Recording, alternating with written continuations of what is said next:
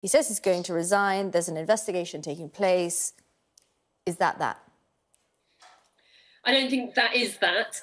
The fact is that whilst he has made the right decision now, it's appalling that it took several of his colleagues to encourage him to get to that right decision. And I think there are questions to answer, particularly by Boris Johnson and his whipping operation, as to why the Conservative Party dragged their heels for so long in dealing with this, and whether or not they actually believed the whistleblowers, the female MPs, that brought these reports forward.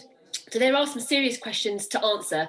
And of course, moving beyond that, once we get past the local elections and the Queen's speech, of course, there should be a by-election as soon as possible so that the people of Tiverton and Homerton get the representative that they deserve. We'll get back to the situation, the entire situation and what's happened in a moment. But let me ask you about that by-election. It's strikingly similar to North Shropshire, which you took last year. Do you fancy your chances? Well, Liberal Democrats fight every by-election hard, and I think if you look back, you'll know that obviously across the West Country, the Liberal Democrats have a very strong track record in that area, and people have over the years voted for the Liberal Democrats as the main opposition to the Conservatives.